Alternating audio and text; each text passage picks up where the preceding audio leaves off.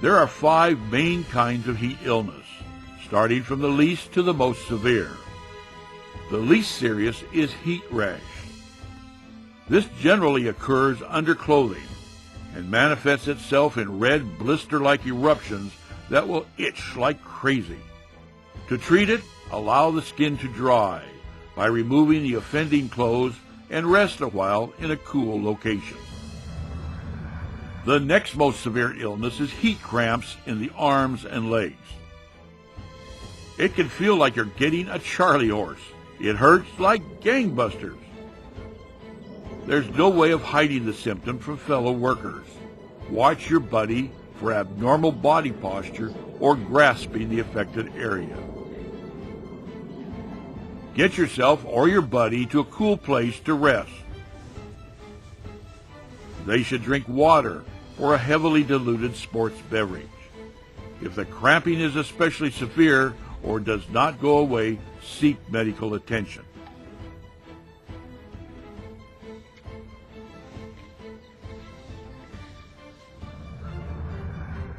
Fainting is the next type of heat illness. This most happens when the person is not used to working in hot environments. Of course, any type of fainting is dangerous in many work situations. If the person falls and sustains bodily injuries, those injuries need to be treated, plus cooling the person with a portable mister or sprayed with water. If they regain consciousness and are alert, they can drink small amounts of water.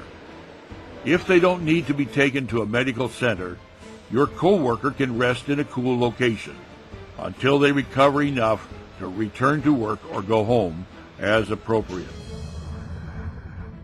Heat exhaustion is a serious illness, and help must be immediate. Untreated heat exhaustion may progress to heat stroke, which may be fatal.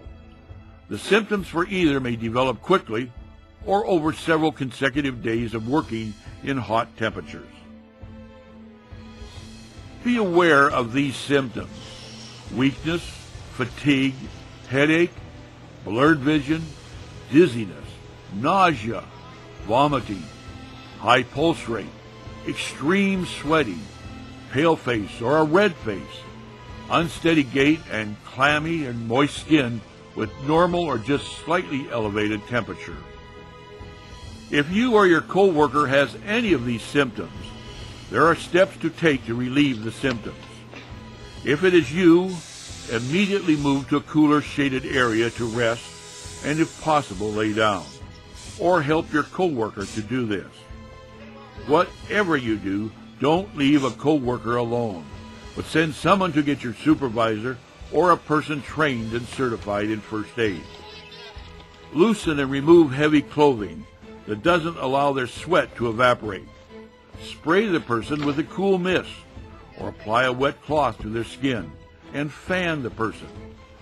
If they start to shiver, stop the cooling. If they're alert and not nauseated, give them fluids to drink a little at a time. If you or your coworker aren't feeling better in 15 minutes, tell your supervisor. Keep yourself or your coworker cool, rested, and taking liquids. And don't let the person who is suffering from heat exhaustion go back to work. The heavy protective clothing added to the firefighter's problem.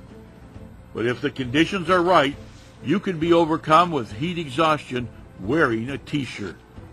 During hot weather, be alert to the symptoms, in yourself and in others. Get the victim to a cool area and help them cool off. Never leave them alone, and notify your supervisor.